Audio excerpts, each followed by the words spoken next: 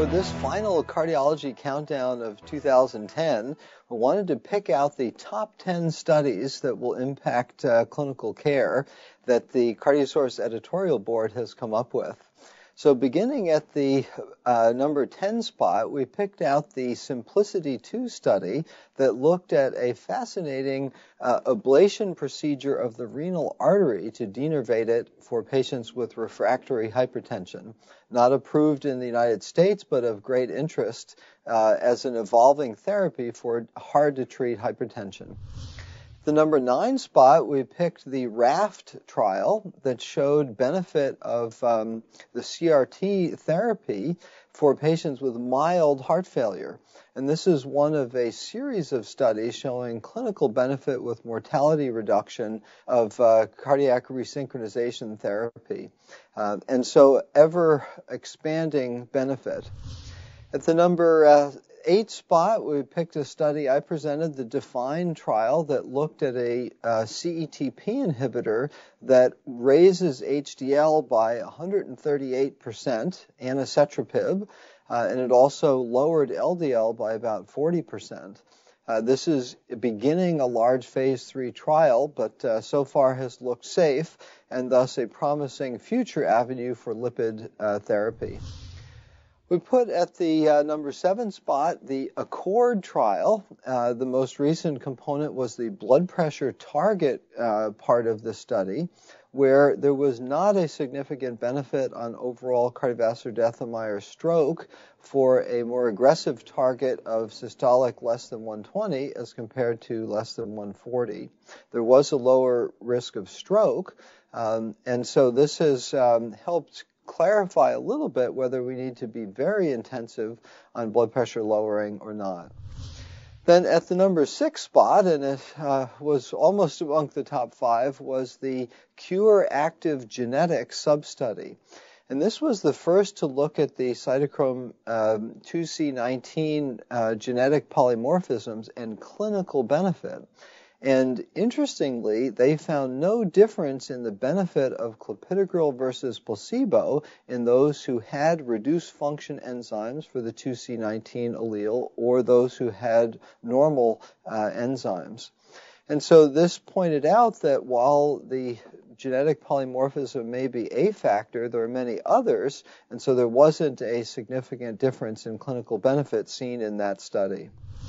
So moving into the top 5, we have the PLATO trial that looked at the new P2Y12 inhibitor ticagrelor, and this showed a clinical benefit of 16%, including a reduction in mortality relative to clopidogrel in patients with ACS. This was just approved for use in the European Union and is still under review by FDA currently.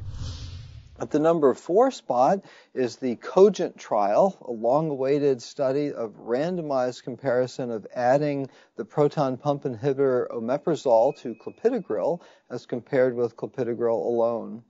In this study, no increase in cardiovascular events was seen, and that helped allay some concerns about cardiovascular risk. But a huge benefit was seen, a more than 2/3 reduction in the risk of GI ulcer or GI bleeding, and as such a big benefit of adding a proton pump inhibitor. At the number 3 spot, we have the Emphasis HF study that looked at eplerenone, an aldosterone receptor antagonist, that was shown to reduce mortality in patients with mild heart failure. Again, a class 2 heart failure patient population with a huge benefit. And so this too shows an ever-expanding list of indications for aldosterone blockade and hopefully will help increase its use clinically.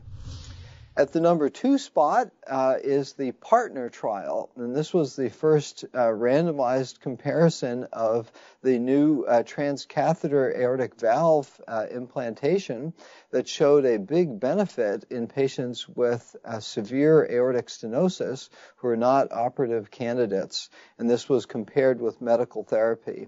It really opens the door to a whole range of new patients who could benefit from valve replacement, in this case percutaneously.